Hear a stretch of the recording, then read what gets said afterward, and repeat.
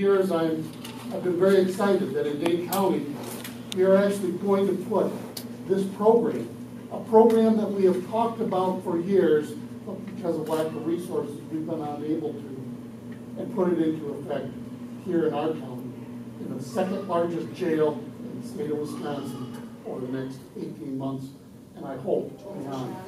We're really focusing on people who have a medium to higher likelihood that they would actually return. So there will be sessions, orientation sessions for the inmates to let them know about it, and they'll be volunteering. I'm sure the staff will be recommended to people, but people will be expected to really volunteer in community.